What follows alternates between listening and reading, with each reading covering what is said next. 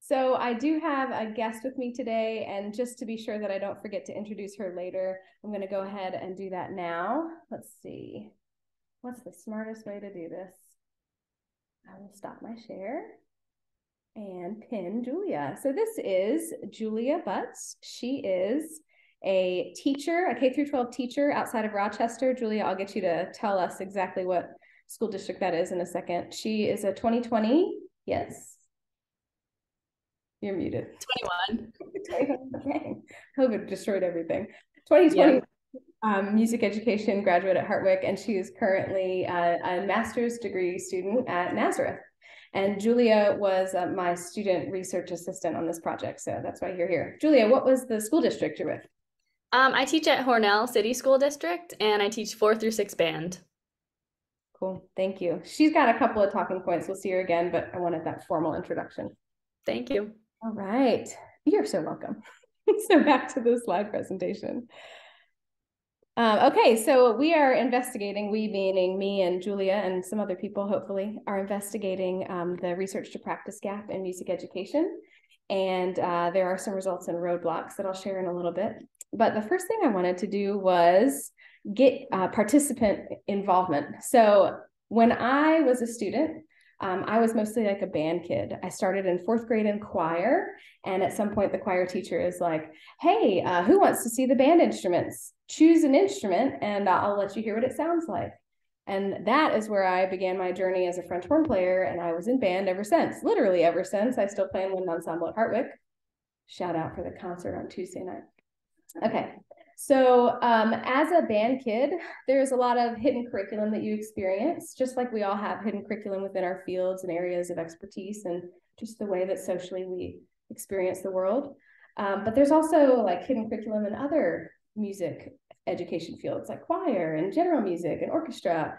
So when I saw this, which is King George from the movie Hamilton, from the Broadway play and now movie Hamilton, there was a moment in the scene where I just was shocked to see some hidden curriculum that was so directly tied to colonialization. And I am wondering if, just based on your own social experiences, since so many of us go in and out of music programs, regardless of whether or not we teach it, I'm wondering if any of you might recognize it. So you don't have to say it out loud in the moment. I'll ask you afterwards. Let's see this minute and a half of King George telling us how we'll feel once we ditch our relationship with England and become with the colonies, our own thing. United States. Anyways, this is King George speaking to an audience in the late 1700s.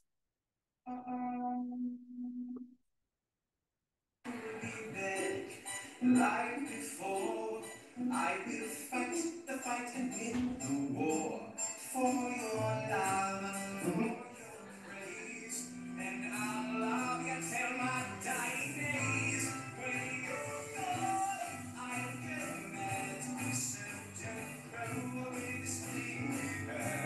Cause when push comes to shove, I will kill your friends and family to remind you of my love. Da da da da da da da da da da da da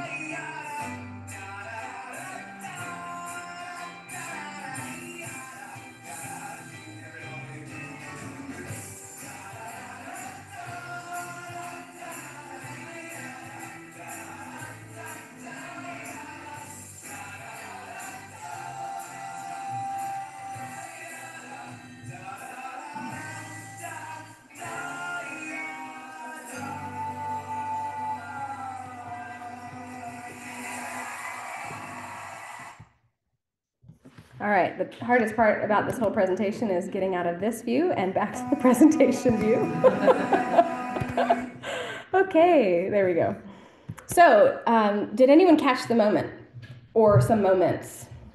Well, our choral student already has it, but I figured you would. That's awesome. Good news, Julia, is now you're not on the spot for getting it right. I was gonna make her answer if nobody else got it. Okay, did anyone else catch this moment of like, is this I've seen that before. I've seen that in music experiences, socially, or out in the world, or in movies. Okay, maybe it's just me and Camila. I will show you the moment. So he makes everybody join him. And now watch what they do when they join. You mean this bit? Yeah. Yeah. Yeah, this bit. And also this little guy over here, he did so great. He found his spot and then turned around and got in line with everyone else. It's little, right? I mean, but this is what the choreographer for Hamilton, trying to give us a picture of colonialism, put in his play. And I recognize it not only from choral experiences, like where I'm an audience member, but also from my own brief choral experiences as a person in an ensemble. The posture is a way that choirs have their students look uniform when they're performing and get them in a certain body shape so that they have the best, vocal opportunities, basically, based on the physics of the body. But it is a really interesting moment to see it reflected as tied to colonial practices in music education. This posture is common in K through 12 music education and the associated concepts. And, we're researching and making attempts to point out colonialization and move away from colonial practices and incorporate culturally relevant pedagogy in our teaching efforts. But, there's, come on, little fella, don't do it. Hardest part of the presentation. But it's not a smooth streamline, right? So my research is usually guided by this question: how do we affect meaningful change in K through 12 schools? Because if my students, my personal students, are future music teacher educators, then what I teach them will make an impact in the K through 12 schools. But that's just a tiny little portion, right? What the research that I conduct and the results of that research could also affect bigger audiences, since my audience is so small? Okay, so this is a guiding question. Well, I wanted to explore what's already been done in this area, and is there a relationship between this pathway from researcher to practitioner?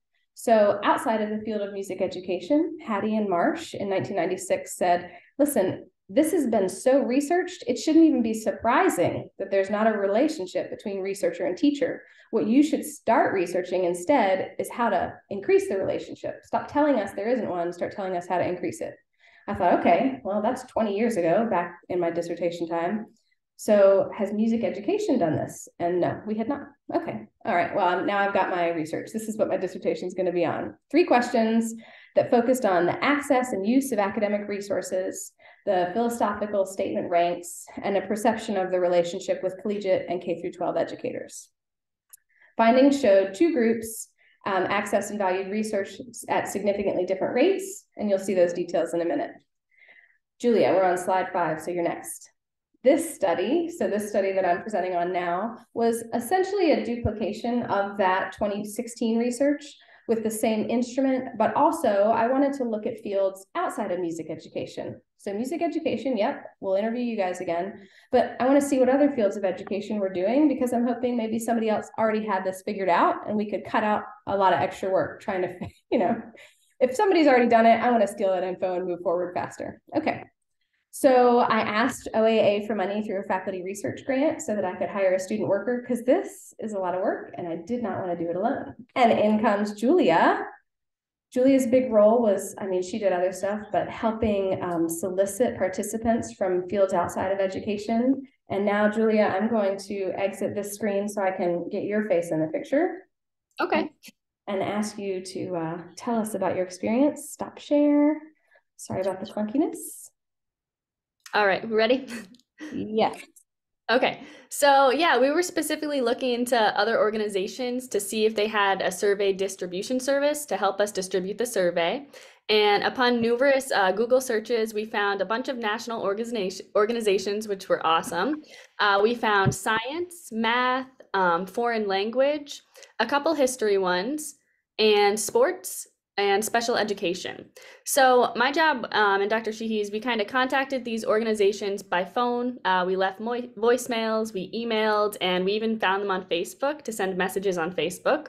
And we contacted them multiple times, hoping to hear back. So ultimately, we heard back from only 3 organizations, and that was history and PE via Facebook Messenger. They said yes. And then we heard back from foreign language, and they said no. So we had this whole document color coded with who we contacted, when we contacted them, who was a yes, who was a no. And after 6 months of trying, we didn't hear back from any of the other organizations. Thank you, Julia. While you're on the screen, did you catch that moment that I was asking them to look for in the Hamilton clip? Nope. That's okay. Maybe we see what we want to see, you know? So going back to the slideshow, this isn't too clunky, but there are moments of transition. We don't want the directions yet. So Julia summarized it really well. And I just want to add that the reason why foreign languages was a no is they didn't feel like they were set up to help us with the distribution. So they would have helped if they could have. So new directions, right? We are going to compare just music education and see if the responses from 2015 have changed 5 years later. And so here comes some details. Our new research question was, has the response between and within groups changed over time? Okay, well, I developed an original instrument to do the first set of this research back in 2015, not because I wanted to, but because there wasn't an instrument to do these measurements. So I found some questions that would help that were already existing in other fields and designed them to fit music education. And this was also framed by research from these 3 categories: utilization and access, researcher and practitioner relationship, and philosophical views. So other research framed this, but again, there were no questions that were specifically trying to get at, is there a disconnect in this relationship? So it's an original instrument, 5-question Likert scale. A little side note, I do say Likert. I had a grad school stats professor who said he met a member of the family and they pronounced it Likert. And if that's not true, he has pulled the best prank of his life on me. So same instrument both years. In 2015, the instrument had exactly what I just said, and we had 3 major participant groups emerge. I only expected 2. The 3rd group was unknown to me at that time. K through 12 music educators, collegiate music educators, could be me, music teacher educators, music education researchers that have other, specific niches, but collegiate. The 3rd group was people who teach in both areas. And where I was in Mississippi and my experience in other southern states, not very common, but in New York, super common. I think that at Hartwick, we have 6 part-time music faculty who are full-time or recently retired K through 12 educators. So didn't expect it, but there it is. In 2020, a couple of minor adjustments to the instrument. Had to remove those philosophy questions. They were cool, but they just didn't really get at the researcher-practitioner relationship. So I didn't want to waste their time with them.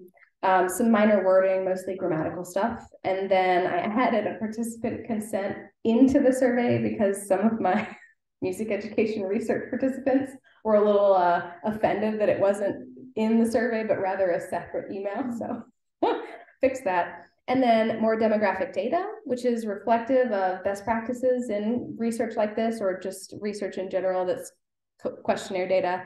I don't analyze it because this is a comparative analysis and the demographic data wasn't collected for the first sample. So, all right, descriptive statistics. I'll try not to bore you. The 2 different studies, 2015, I collected it in 2 groups. My dissertation committee at the time thought that I would get closer to the average online survey participant sample, which was 8%. The first round, I was below 7% because we sent it out to 10,000 potential participants. And so they had me run it again. And that time we got almost 11%. So yay, cool. The second time, 2020, I sent it out once and did not worry about the sample size. I got a little over 5%. It was right before the pandemic. And I should also say it was between about Thanksgiving and January. So I think the timing was probably not great, but I still got a pretty good chunk that was comparable, like an average of the 2 from the previous sample or survey. So didn't feel too bad about that. Almost 90% of the participants were K through 12 educators. So if you're a stats person and get really excited about that stuff, I did have to do some non-parametric sample size comparisons, and I'm happy to answer questions about that later, but not now, too boring for some. And then same thing that showed both times, about 85 to 90% for the K through 12 educators You'll notice that here at the bottom, there's this big percentage chunk, almost 7% of the collegiate educators. Well, they didn't have a category. Amazingly, I didn't make a category for the person that I wanted to be, a music teacher educator at the collegiate level. So all these people had to fill in other, almost 14% the first time around, because I didn't even think about myself in the category. Fix that. Big chunk of participants. There were less than 60 collegiate only, and 37 of them were music teacher educators. So big miss, but I fixed it. Findings, not a lot to say in these 2 slides, because again, it's more fun to talk about the other stuff. These are similar. The K through 12 responses on the 5-point Likert scale are almost all statistically significantly different from the collegiate researchers' responses. So they're all high. They all skew high across the field. Most of them are 3 and above, most of these 5-point scale responses. But there's a lot of space often between the K through 12 researchers' responses and the collegiate ratings. And usually the collegiate is higher than the K through 12. For example, down here, I feel there are not enough research journals focused on my area of practice. Nope, that's a bad example. I'm sorry. I don't know why I went there. I fully understand, this is the second from the top, the content of the articles in music education research journals. About 3.5 for the K through 12 educators, which is between neutral and somewhat agree, and then almost 4 for the collegiate, which is somewhat agree, which blows my mind because these are the people writing it, but that's a different story. It gets worse. There's more of those numbers. In 2020, essentially the same numbers or very similar numbers. That same question in 2015 was 3.55 and 3.96. In 2020, we're here at 3.53, so it's gone down just a teeny bit for the K through 12, and 4.06, so it's gone up, a little bit more for collegiate. But the way that the directions that they moved increased the gap, which was interesting. And you can see the statistical significance in the stars over here. Some of them were not, but most of them were. This is a lot.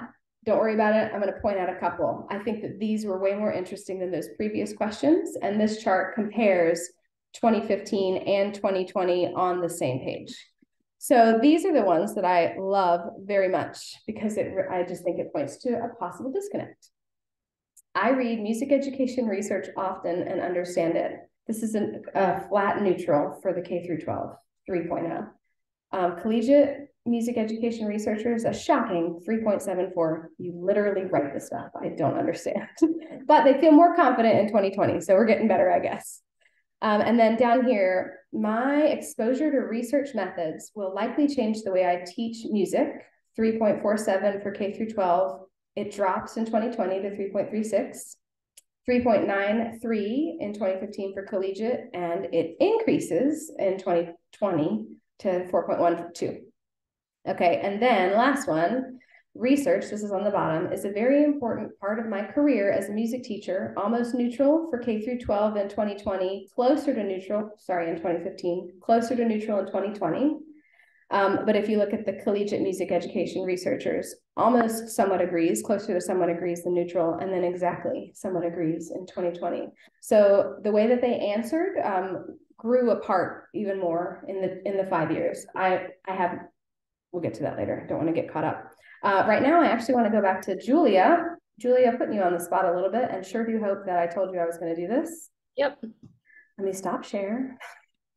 Okay, so I'm just curious to know from Julia's point of view, how she includes or how she feels about music education research. She's living in both worlds. She's conducted research with me. She's doing research at the graduate level, but she's also a K through 12 teacher. So tell us about that, Julia. Yeah, sure. So I would say that I occasionally use research in my current teaching. I think I should more, but that's just where I am right now. Teaching 4 through 6 band, being a music education grad student at Nazareth, I'm definitely prompted to do more research in my classes. I can easily access the research journals. They're accessible to me and I'm exposed to more research. I think if I wasn't in grad school right now, it would be more difficult to get access to the journals and be prompted and encouraged to learn from current research. So were you looking at those questions and thinking about how you might rate them? Yeah, a little bit. I don't know. Mostly neutral, I would say. Yeah. Yeah. I mean, and that's not a bad thing, but it's not great for us, the people who are creating the research and hoping that people like Julia will get the research applied at the classroom level. Julia, how much longer do I have you, since I know this is your day off, but you also have to catch up on college stuff? 5, 10 more minutes. Just a good FYI for me. Share. Going back to the results, let's see. Okay. I feel this, yes, Parker. You might have this answer coming up at the end, but is there any geographical data on it in terms of where you got the answers from? Does that change at all, or is that not something looked at? So I didn't ask for it or maybe I did and I didn't do anything with it. But since this was comparative, the geographical data, I don't think it would have helped us. Basically, the picture is, sorry, a little clunky answer. The participant pool comes from a National Association for Music Education, and there are hundreds of thousands of members across the country, and we asked them to randomly sample 10,000. And so they did give me a breakdown of where that sample came from, but it's a random sample, and I don't know that that information would paint a specific picture, Thanks. I appreciate the question. So this next section, we are honing in on that relationship between K through 12 and collegiate music education researchers. I feel like these questions before kind of touch on it, but we get as specific as I could, I think. I feel connected to research and music education. That's the third from the bottom. K through 12, 2.89, so a little bit below neutral now. This is one of the only responses that we have that are below neutral. And then collegiate, 3.79. So, they definitely feel connected to their own work. And then 5 years later, the response lowers just a teeny bit for K through 12, and it goes up almost half a point for collegiate. And so we do see a pretty significant growth in the distance between the numbers on their responses. This is the big one here, though, and you'll see it on the next slide. I feel connected to music education researchers. So that means that music education researchers are answering this question about themselves and their colleagues, and then K through 12 educators are answering it about the researchers.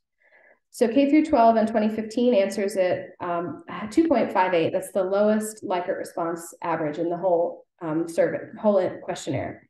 And 5 years later, it's dipped just a little bit, 2.55. But collegiate answers it a whole point above K through 12 in 2015, a whole Likert rating point. That's massive. And then even more confidently in 2020. So now we're a 1.5 difference between the I feel connected to music education researchers. And to get to the research question that was asked at the beginning of this New Directions, was there an interaction effect between answers over time? And this is the only one that shows statistical significance in the way that answers changed over time, even though there was a lot of growth in the collegiate researcher responses as far as higher responses. Here's the only statistical significance. So there's not a lot we can extrapolate from this one moment of statistical significance. I think a real question that would affect the assessment of this number might be, why did the collegiate researchers' numbers grow just in general? Their responses were often 0.25 or 0.5 points higher than they had been in 2015. But it does point to this idea of a possible disconnect in research uptake, or a disconnect in the relationship between researcher and practitioner. And so I do have some looking ahead points. But before I get into them, since Julia only had about 5 minutes left, does anyone have questions that are specific to Julia? Julia, I'm going to put you back on the screen just in case. Or Julia, is there anything that you would like to share about your experience, either as a researcher or now as a teacher? Not right now. Thanks. All right, you're doing great. Thanks. Well, just in case you're off by the time this ends, thank you so much for taking your time on your day off. I really appreciate it. Thank you. Oh, sorry, one question. Can you share a little bit about how much of your curriculum in the classroom is designed by you, and how much the school or the state has a say in what you're doing? Did you hear that?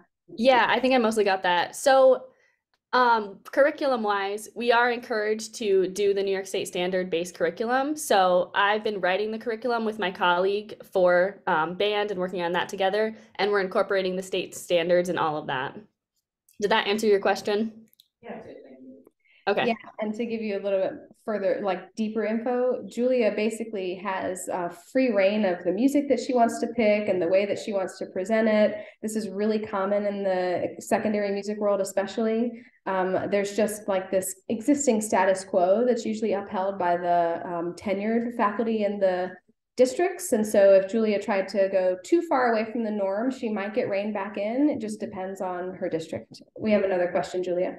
Okay. Follows up on what you just said. Julia, hopefully you can hear me. Do you have a community of peers who do what you do that you get together with regularly to talk about research? No, I don't. Not really. I'm part of an ORF group, so I go to some of those workshops, and that's where I'm getting more current research and learning things about that with other music teachers in the area, but not in my district. That's so cool that you're part of an ORF group. Yeah. What about within the people you're going through your master's degree with?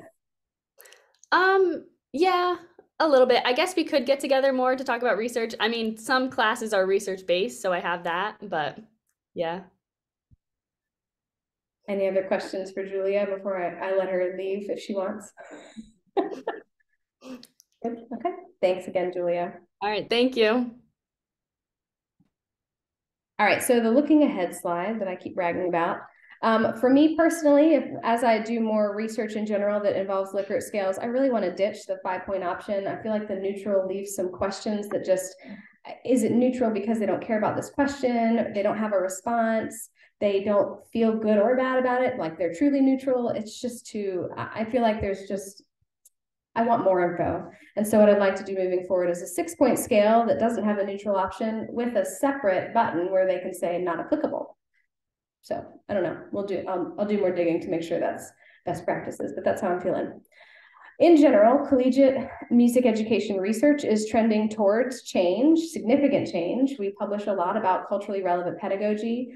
People are so up in arms and defensive or offended or protective of this that, like, I have a colleague on the West Coast, and she has had a unplanned sabbatical this semester because of the number of literal death threats she's been getting because she's publishing culturally relevant pedagogy in music education. And of course, here I am thinking, we can't even get people to read this stuff, and people care so much about it, they're trying to like threaten this woman's life.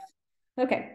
We're also doing stuff on emerging popular music ensembles. There's a massive movement called modern band, which is essentially the jazz bandification of the garage band. So jazz band had this really cool place in K through 12 schools where all of a sudden we just started integrating it as a chamber ensemble, and it's massively prolific. There are not a lot of schools out there that don't have a jazz band. Well, modern band is way more common and associated with the popular music and the social music that the students are making. And so now there's a modern band movement incorporating it as I look at 2 faculty members who are in a band. So yeah, incorporating modern band into the K through 12 world. And also decolonization. This word started popping up specifically in music education research about 20 years ago, really more prolifically 15 to 5 years ago, and it's still being worked on. But the reality is, the next bullet, K through 12 music educators aren't really taking this up. And they do take it up in small ways, but there's a lot of, like I mentioned earlier, hidden curriculum and status quo and expectations centered around what a typical music program looks like, especially at the secondary level, that have kind of created some barriers. The work is on us, though. So when I look at Camila, who's going to be a K through 12 teacher, she's going to take some information and hopefully make some changes based on her experience as a student. But it is not her responsibility to change the whole field, or it's not her responsibility to get others to change with her. She might take it on herself, because I know Camila, she's somewhat of an activist. But it is our responsibility, the collegiate music educators and other educators. For example, we have this really cool thing called an inclusive pedagogy speaker series. I'm really proud of it. And I am the person who started it in 2020.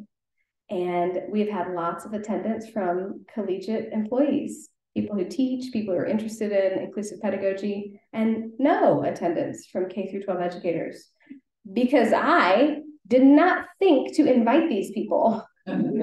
Literally the person presenting to you about how can we build connections, and it didn't occur to me to invite them. Okay, so good. Check in my box for something on the to-do list. I'll fix that.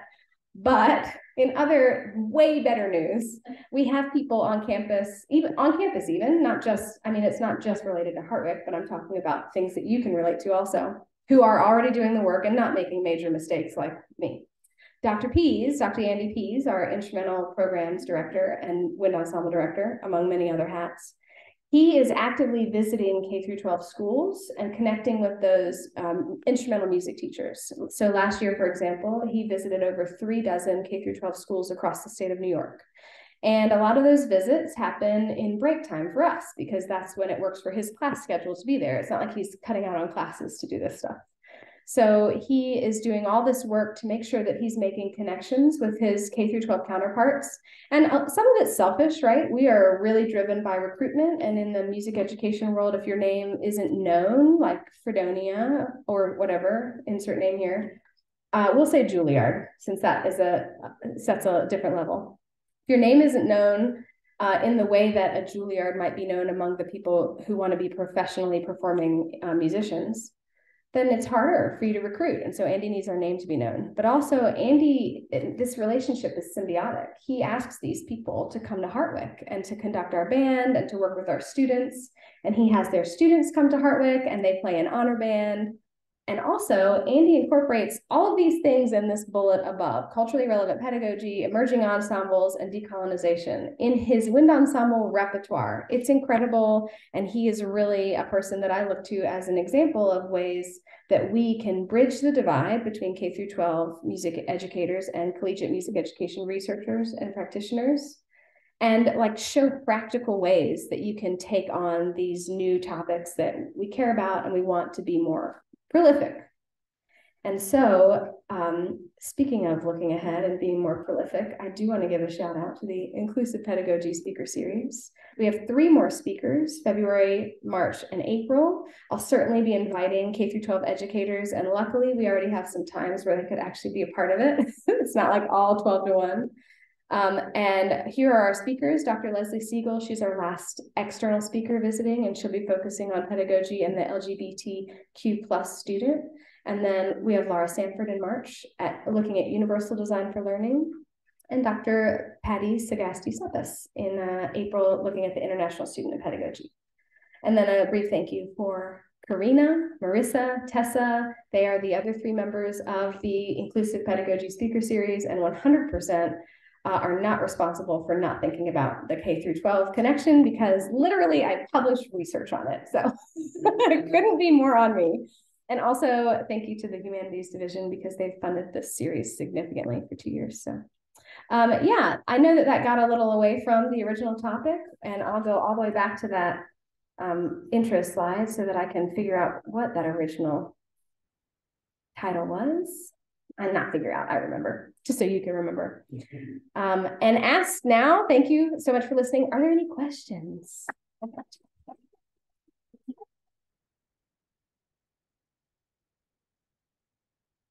Rachel. Wondering what the institutional support is for music educators. I know it varies widely from district to district, but you mentioned working with a national group of teachers. And I imagine there's a national conference that would probably be a big site of coming to, visiting, learning the research in the field. Has your research kind of considered those structural and institutional means of disseminating research from the knowledge-producing institutions to the practical? Yeah. So there definitely are. The main group is the National Association for Music Education that I mentioned, helped distribute the survey. I haven't investigated or thought about ways to incorporate them as a focus of the research. I do know that they are a way, they create opportunities for the dissemination of research in their conferences. For example, every state, not every state, lots of states have a NAFME conference annually, or a state association conference annually. So in 2 weeks, we've got the New York State School Music Association Winter Conference, and it's kind of paired with NAFME. So if you're a NAFME member in New York and you're looking for your state conference, that's the one you go to. There are research presentations available. Andy and I are doing one. We've got students doing two. Camila is going to do one on podcasting as an assessment. The brass ensemble is doing one about something about improv and just like alternative music styles in a formal ensemble. That's Andy's. So that's a great place. And that's mostly K through 12 educators who attend there, and there is pretty good session attendance. It's interesting because it still is like targeted at a specific educator. So NAFME in general, that's the association's acronym, they have problems with decolonizing and addressing and honestly calling out racist practices that they support or perpetuate or don't stand against. And so we have very low representation of people of color in that organization, which means that when it comes time for conferencing, the word doesn't get spread in the same way to those people. I know about NYSSMA because NAFME sent me an email the first winter I was here. And now that I've been to NYSSMA once, I get emails from them. But what if they never get that email? And what if there's not a culture of go to this conference in Rochester, even though you're in New York City, and the conference is in Rochester every single winter. So there are a lot of barriers that really continue to marginalize people of color. There are other conferences like NAFME will have an Eastern Divisional Conference that's in a different state every 2 years, but it's the same pool of people. And then locally, the school districts have like teacher educator working days, the same way that all the teachers have their workshop days. They usually are just often, and this is not the case for always. It is, well, we're going to have a teacher workshop day, but it's not really going to be specific for the arts. And so you guys can do your own thing. But the arts aren't necessarily given a professional to help guide them. It's more like, well, why don't you guys get together and talk about stuff? And so that's fine. But let me tell you what happens. We get together and we complain. So, I mean, so there's opportunities, but maybe there's just not the resources to hire external people, or maybe they just don't know a better way to do what's been done for so long in this same way. Thank you. Karina. And then Zach. So first, I'm going to apologize on behalf of foreign languages. You guys had a good reason. It's okay. Second language acquisition, there's this researcher called Valencia and Shaw. She's like exploding everywhere. I see her everywhere. She's on every conference. But she just wrote a book called Common Ground, Second Language Acquisition Theory Goes to the Classroom to address exactly this problem, but in foreign language acquisition, or second language acquisition, I should say. But so she identifies like a few reasons why the theory doesn't make it to the classroom. And so one of them is that often, so theory is always evolving, right? We're always learning new things about how students learn the language. And sometimes there's no straightforward answer. She talks about that. Actually, one of the criticisms of her book was like, she tells you that it can be this way and that way, and there's no clear way. And so sometimes the research it can be both. Like you can do this and that, or we don't know, right? So that's part of the problem. So I wonder if that's is it similar in your field? And then another one that is a problem is that Spanish teachers in the classrooms, sort of middle school and high school, are totally overburdened. They don't have enough time. There's just no way that they're going to be doing research to also follow up on whatever. And they have all these constraints that, they're not necessarily using the most pedagogically sound things because there's no funding for them to use the right materials.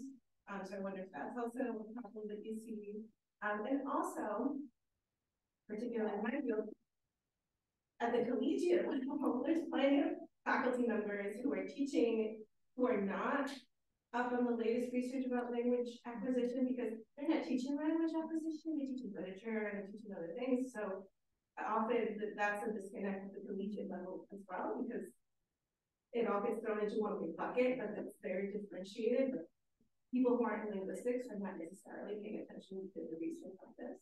So I imagine if there's similar type of situations in Europe. Yeah, so I'm going to go back. Oh, it's good. I'm going to go backwards since I remember that's the order that I'll remember them if I remember all three. So yes, we have a similar fractured situation at the collegiate level. For example, I'm doing the whole shebang with music teacher education, and I don't really get to teach the methods classes. And so I sometimes, but I'm a little bit more disconnected from the actual practical application of these are the buttons you push down on the clarinet, that kind of stuff. There are a lot of people who get hired specifically as the brass person, and they don't ever get to work with student teachers. And so it's the same thing, right? Going to see these students in the field helps keep me fresh as far as what's literally happening in the field and also connected to that research. But if I wasn't going to work with them, there would be less time, less space available for me to do that work. And so that gets at your other question, the time constraints. Yeah, I mean, just in general, K through 12 and collegiate, we all have these wild time constraints.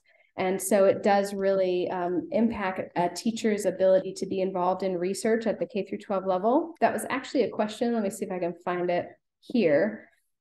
I'm interested in conducting research neutral for the interested, a little less than neutral for the K through 12, but I mean, not as far away from neutral as I would expect. I kind of would have expected strongly disagree to disagree, somewhat disagree, just because of, we can speculate on a lot of reasons, but why would they want to add more burden to the time that they already don't have?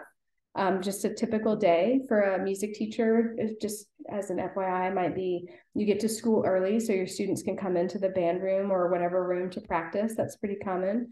You stay after school late because you really wanted to have insert ensemble here. Let's pretend like it's a modern band ensemble and you couldn't fit it in the K through 12 day. And so you have it after school. If you're a marching band person, you have parades and blah, blah, blah. So their days could already be 14 hours just with the stuff that they do with their students. And then we say to them, hey, do some research also. And they're just like, why? Why would I do that? I don't even get paid for it. I'm not getting paid for what I do now. So yeah. What was your first one? I can't remember the first part of the question. Oh, there's sometimes in second language acquisition. The people they don't agree. Like you don't have like a manual you can point to and say, this is the best way to do this thing, because there's conflicting research where it's gray area. So I imagine there's similarities, and I'm sure there's best practices, but at the same time, when you're really talking about how to apply these things practically, there are conflicting opinions and ideas about it. Yeah, and also I mentioned the status quo really briefly. There's a lot of pressure to not like disrupt the boat too much. The idea that we're lucky to have what we have, and if we start spreading ourselves too thin by incorporating more modern band, then we'll lose what we have. For example, in New York, the teachers in New York have something I'd never seen coming from the South, which was lesson time integrated throughout their teaching time. So they might teach one period of an ensemble, one period of a general music, and then 5 periods of private lessons. And that's probably a 9-period day. They still get a planning period, which is really crucial and incredible. That means that these students are getting one-on-one music or like 2 or 3-on-1 music lessons from the start of band or whatever, choir and orchestra. And that's unique and phenomenal. But if we ask them to add modern band because more students make music like that outside of the K through 12 world, then what are they going to give up for it? A planning period or a private lesson? And so it is this like just dichotomy of what's the best option, going with what we know or disrupting what we know to add something that we don't really know and we're not sure how it's gonna. So yeah, good questions and lots of similarities. I've got to go to Zach and then Jeremy. Yeah, that was, first of all, it's not clunky at all. We navigated between the slide and the embedded video as definitely as I have witnessed. So thank you. No need to apologize. Liker liquor is still shaking me to the core. 2 questions though, Maggie. One is, I'm wondering if your data, you have any way of tapping into the specific type of research that people feel connected to and are incorporating into their classrooms. Like, I think that someone could feel like, yes, I'm very connected to the research, yes, I'm incorporating it in the classroom, but it could be just a very sort of niche practice, and it could be to the complete exclusion of like research on pedagogy, to say nothing of research on like you know, anti-racist pedagogy.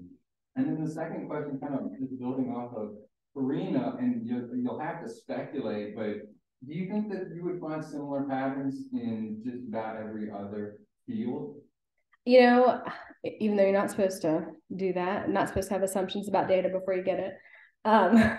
Yeah, I kind of expected it. Like Karina, what she was just describing was just so common that I really thought we would see this pattern in other fields. And I honestly was hoping that either special education or physical education would be the outliers. Physical education is pretty incredible. In the 70s, they were like the sports dudes, and they got together and said, we got to find a way to make ourselves curricular instead of like the stuff people do after school. And they came up with health education. Anybody could have done that, and they did it, and it really like stuck them in the curriculum as vital. And it was so impressive that I kind of thought, well, physical education has to be doing this. They have to be the people, but you know, we'll never know. So yeah, and same with special education, that's almost a medical relationship that the field of special education should have with their researchers, because if you're not uptaking the newest information about medical knowledge and application of pedagogy related to students with specific mental and physical needs, then you're negatively impacting them. So I don't know, maybe there is a stronger relationship in special education. I kind of thought there might be. We could ask Marissa. Maybe she knows something that I haven't found. And then to the first part, the answer is no, I haven't done that. The closest I got to looking at the difference, like the specific research that they might uptake, was separating music research journals from trade journals magazines. We have a lot of them, and quite frankly, a lot of research gets published in trade journals and magazines, but we're supposed to like ditch most of the citations, and you know, it's got to be accessible, which wild, right? I feel like I almost felt like it was going to be a given that K through 12 would be more interested in the trade journals and magazines, because we literally have to write it accessibly. Why wouldn't we do that for the other stuff? I don't know. We don't even understand it. We keep publishing it. I don't know. But no, I didn't do that. And I could. I took a note about it. Jeremy. So one sort of thing a question that occurs to me is, and I know this isn't what you were doing here, but I wonder if those numbers change for years teaching and years out of graduate school.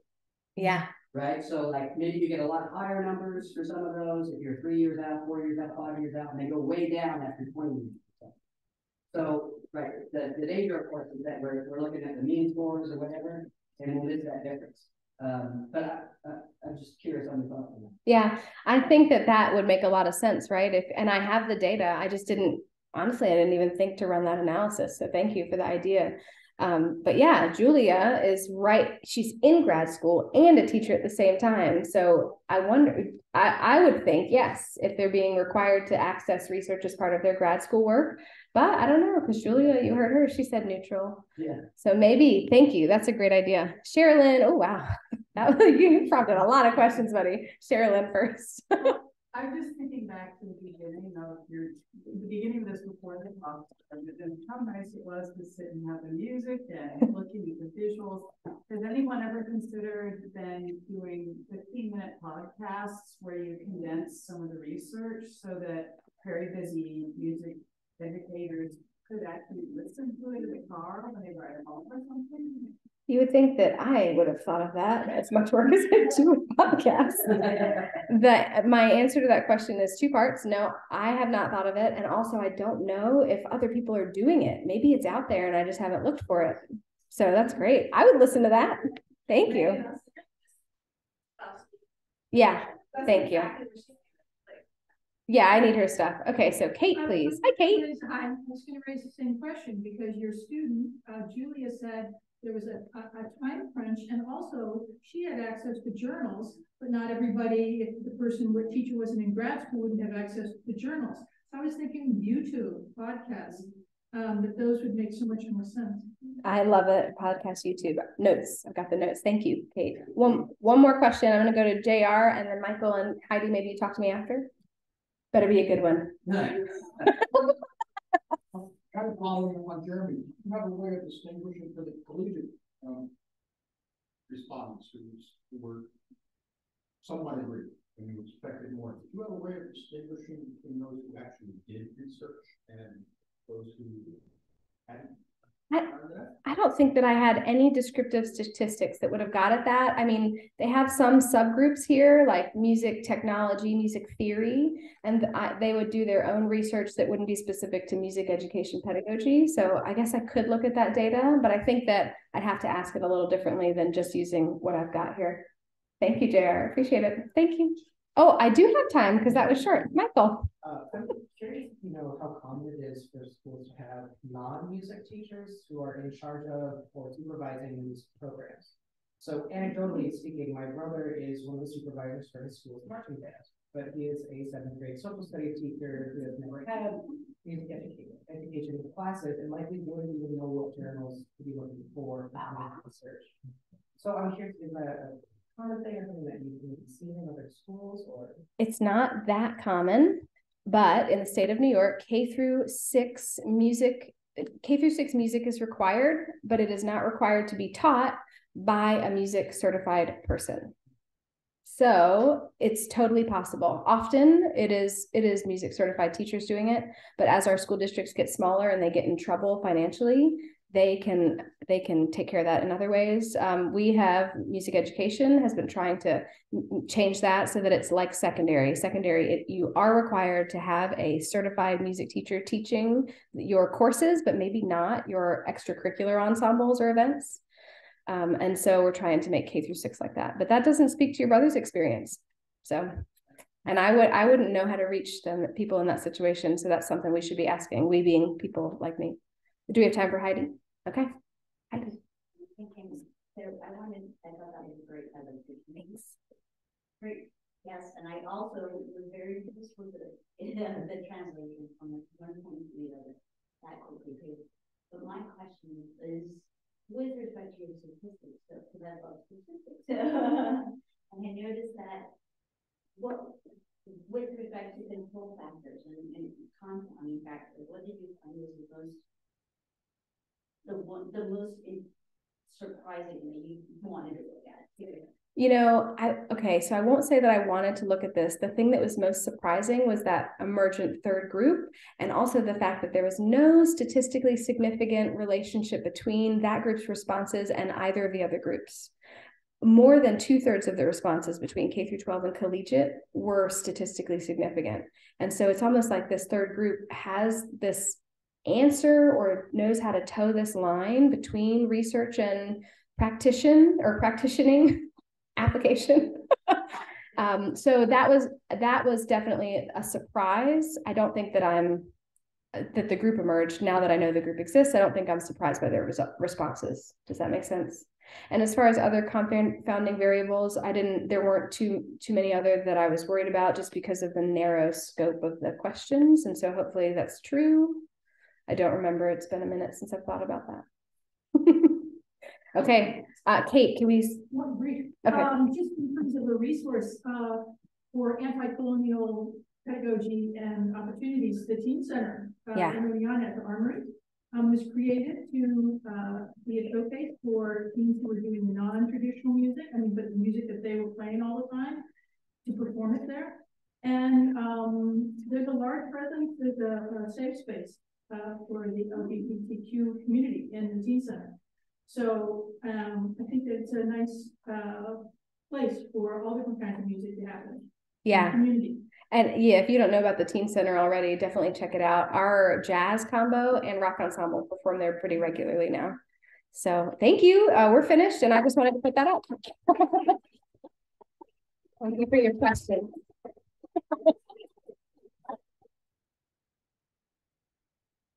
Thanks, Brad. I appreciate it. Oh, I should stop recording. Okay, Mom, I'm going to stop the recording now. Very nice. You didn't want Great job. I love you. That's my son. Bye, guys. Love you, right? Bye, buddy. Great job. Love you. Bye-bye. Thanks for being here, sweetie.